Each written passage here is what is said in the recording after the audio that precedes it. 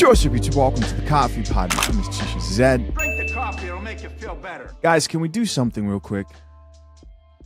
Can we give it up for the women who made it to Valentine's Day and still have a man?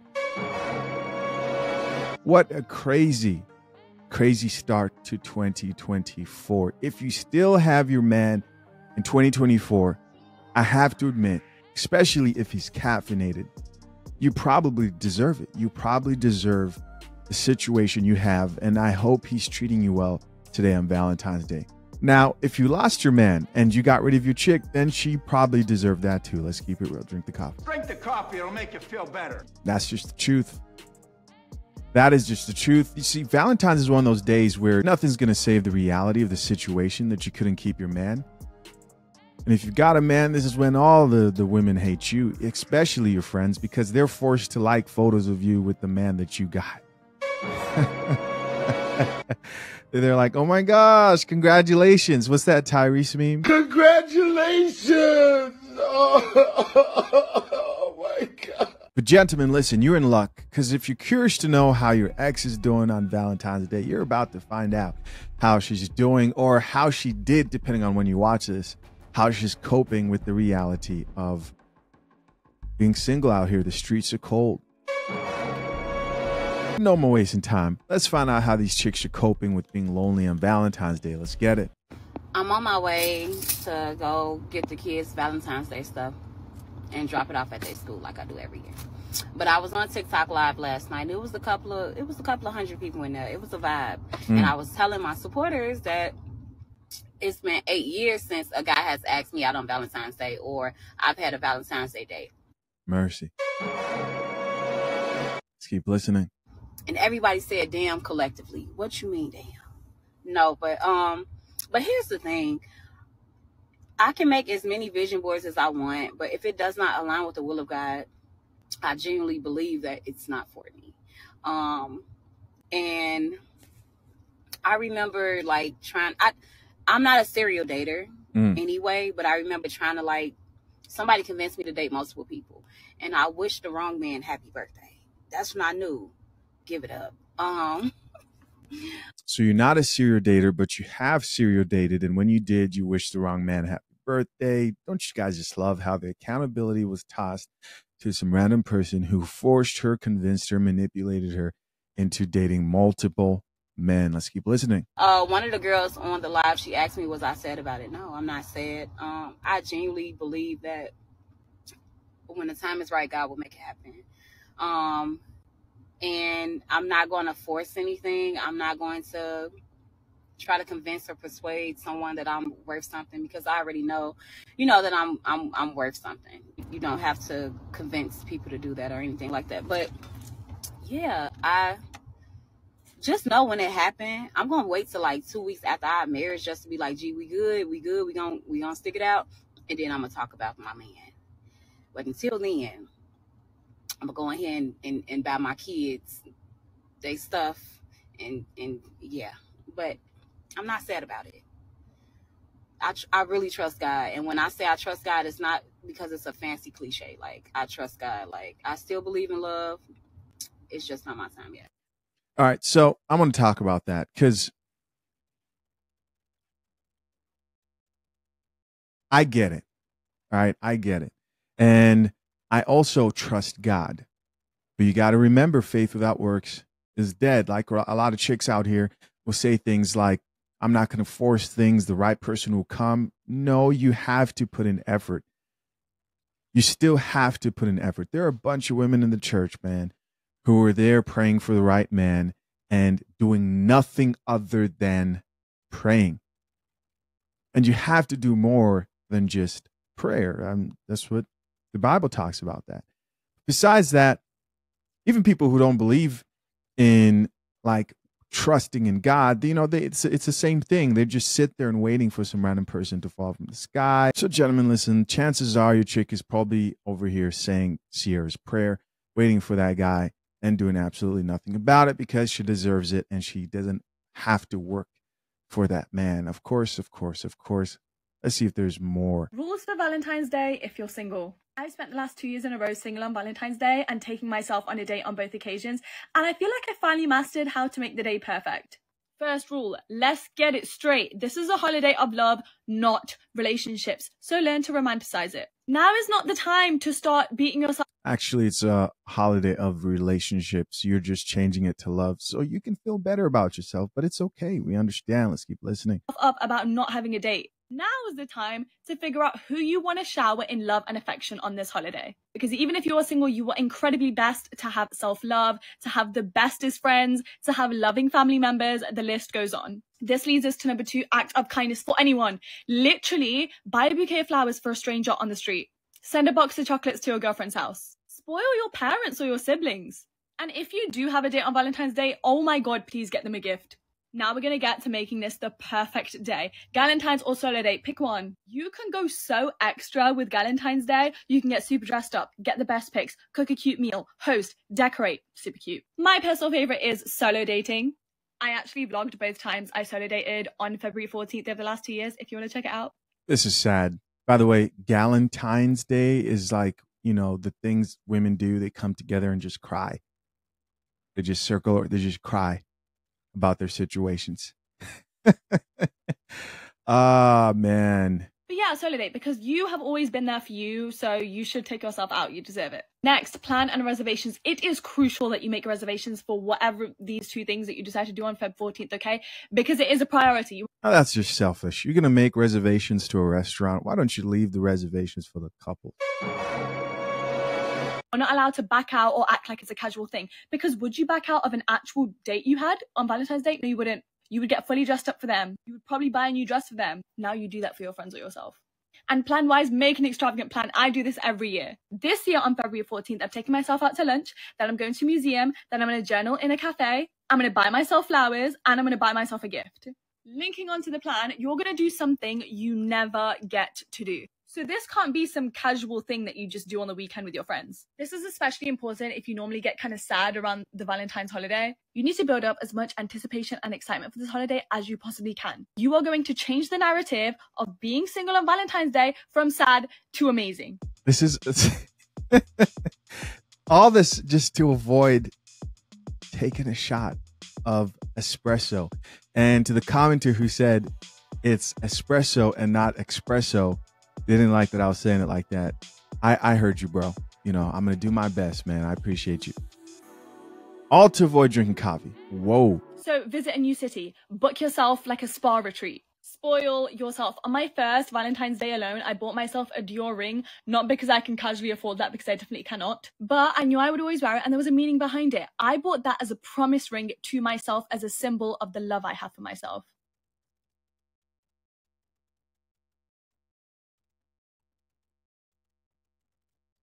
Get cute with it.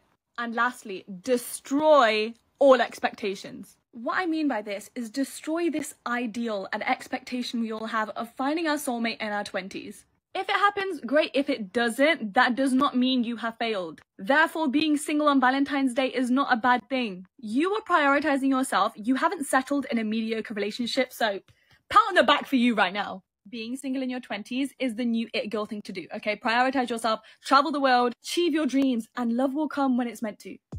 Oh my goodness, bro. This is exactly why. Because people want to know, they go in the comment section, they'll be like, why are guys just so heartless? And it's not being heartless. It's that they're just believing what you're saying. You're saying that you're spending your 20s, the years where you're the most physically attractive, the years where you're the most sought after, to have fun, to party, get your cheeks clapped. That's exactly what you're saying. Don't prioritize finding a man. And then the future you is going to be crying, talking about how hard life is, and you don't know if you can go on. And then people are supposed to feel sorry for you. Nah, worst advice ever. Are we surprised that this chick also is single? Again, guys, if you're wondering how your ex is coping with Valentine's Day, the holidays, everything so far, here are a few different ways. Right, she just listed like 8 things. Let's keep watching. Now, I've said this before and I want to say it again. Everybody that's single is not lonely, and everybody that's in a relationship is not happy. I know that Valentine's Day is approaching, and some of you are spending it alone this year, and it's making you feel some type of way, or like you're missing out, or that you drop the ball in some type of way because you're seeing all of these couples and these relationship goals and all of these couple posts about the gifts, the flowers, the this, that, and you really feel some type of way. But stop looking at what everybody else is doing as the gauge to where you should be, because people are not showing their real life trials and tribulations. People are only showing you their highlight reels and what's good and what looks good on the outside. You never know what somebody has going on. So if you really feel some type of way, or you're feeling sad that you're alone, stop doing that right now. It's the day of love. If you got to love on yourself, love on yourself. It's better than being with somebody that's not for you, or somebody that's going to treat you badly, or somebody that doesn't give you the love you deserve. It's okay to be by yourself.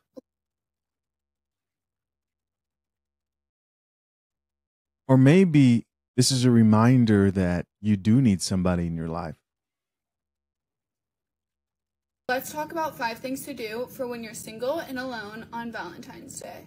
If you're sad or have bad feelings about being single on Valentine's Day, or being single no matter what day it is, just remember being single is amazing. I can't take this seriously.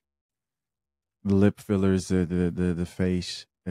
And being single says nothing bad about you besides you're independent and a bad eye. Being single says nothing bad about you if you are a woman, right? Whether you're happily single or you just broke up, since it's breakup season right now, celebrating Valentine's Day solo is actually so fun. My boyfriend's actually going out of town for Valentine's Day, so I'll be celebrating solo right with you. Oh, so she's over here lying to other lonely chicks while she has a man. No, you might be like, Liv, why is celebrating Valentine's Day single and alone fun? You can do whatever you want. You don't have to dress up and go to dinner. You can sit back, watch a rom-com, or if you do want to go out, you can go sit at a bar by yourself. You can do whatever you want. Unbelievable. Yeah, don't be like me and have a man who pays for my lip fillers and makeup, and for me to have a ring light and post videos while he's out there traveling and working. Do what you're doing, which is being sad on Valentine's Day. For Valentine's Day, and it's epic. But trust me, it's kind of nice to just sit home and not have to go out to dinner and small talk. Number 1, this is probably what I'm going to do. Go to Lush, get a bath bomb, get some chocolate, face mask, just pamper yourself and watch a rom-com. So good. Number 2, bake a cake. Williams & Sonoma has 3, sign up for a workout class. Get cool workout classes. I love art in art museums. It's so cute. And last but not least, splurge on yourself. Make it an excuse to shop.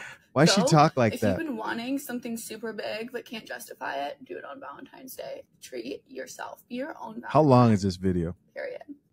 Thank God. If you woke up and had some flowers, some candy, anything for Valentine's Day with a Valentine, I hope you fall flat on your...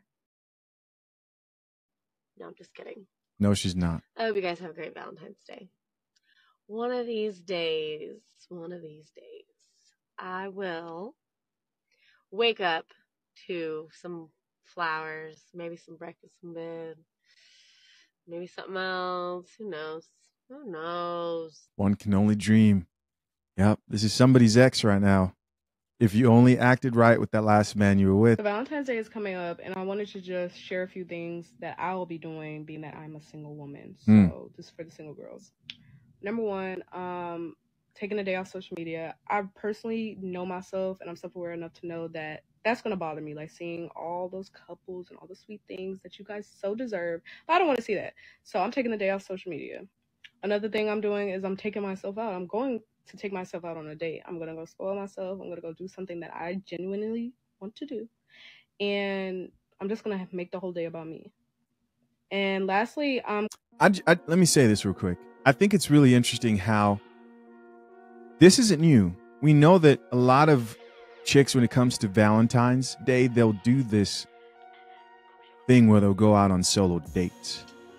But catch them on any other day and they're not interested in a man. They're not interested in dating. They're not interested in marriage. Men aren't reaching the standard. But when it comes to Valentine's Day, you see the truth, man. They're out here solo dating, having the Galentine's thing for the 8th year in a row. Literally, that was the first chick in the first video. And the truth comes out. But I'll probably call up like the people that I really love in my life, like my friends, my family, like those type of people. Just tell them how much I love them, because it really is a love day. It's not just so much about you and your man or your woman or whatever. I know whoever's meant for me is going to come when I least expect it, but for right now, I'm just going to love them. Whoever's meant for you is going to come when you least expect it. And these chicks are so lost. So, like, I'm in my 20s. I'm not about to be sitting here sad in the house. Y'all know how that one song go.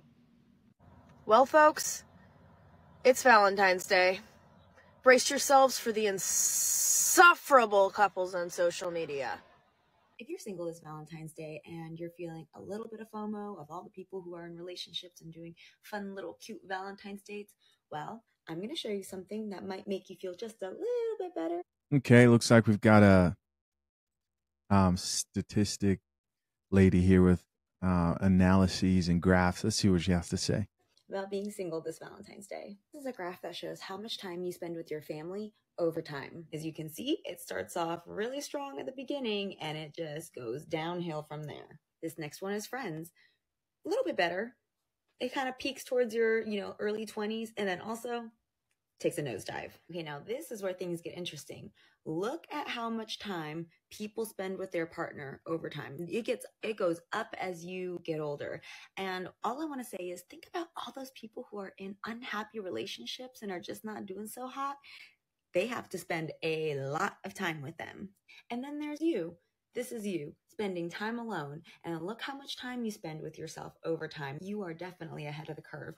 Bro, I thought I was the only one this year, but apparently I've only seen like 4 people that are like in relationships that have that have been on my actual like freaking timeline. Everybody else like single as hell this Valentine's. So I'm just like, yo, I am not alone.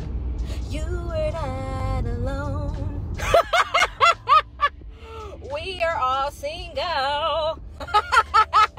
Have you guys heard the expression of you'd rather be the how is she still single girl than the oh my gosh, she's still with him girl? There are a few points of the year where even the happiest single little girlies are feeling a little down. It's not the Super Bowl. We got Valentine's on the horizon. Now, between us, I've been single for a year and a half, and I'm kind of worried about being single because I enjoy it too damn much. I think my attachment style is like, who could possibly stop something this good? Everyone, and I mean it, has times where they feel a little lonely. They ask the what ifs. So I want you to remember that first mindset I said at the beginning of the video. And I have a few other rapid fire ones that you can save this and listen to this if you are feeling a little sad on Wednesday, because it is totally natural. Being selective is an honor to yourself. You have to become your standards. Only bring people into your life if they add to your already super full amazing life. If you feel like you need to date someone because they need to fill some sort of gap, example loneliness, there is absolutely nothing that you can't do yourself to fill that gap. We're not searching for men to fix something. We're focusing that energy on working on ourselves to start attracting the ones that don't need to do the fixing or be fixed. I've said this one before. You can only get that little single girl sparkle back if nobody's sun is making you cry. So if you're sitting here this Valentine's Day and your phone is dry as can be and you're a little sad about that, you are in the right place. No contact with exes, with situationship is the absolute only way you can continue to thrive. And again, back to the attraction principle. It's drama, but like, I'll give you some imagery too. Imagine yourself in that previous relationship where you're begging someone to walk up a couple steps to your standards, your bare minimum, and then feel the peace that you feel not doing that. I will end it with a very important quote. I gotta be single for a while. You can't control me. Thank you, Champagne Papi, for that one. Have fun on Valentine's. Lift up your friends and relationships that have happy couples and know it will be you one day. Absolutely everyone is capable of having love, finding love, and being loved. So hope that helps. Bye guys. Imagine being single on Valentine's. I bet that's what everyone thinks. Imagine being in a relationship, not knowing that him who's fetching you flowers is cheating on you behind your back, or messaging other girls, or liking the pictures, or your birds posting pictures on Instagram and Facebook because she craves attention. Imagine that. Girlie, if you're single on Valentine's Day, don't be sad because the world might just be on your side. And here's why. Peace up, A-Town down. Yeah, yeah. Roses are red.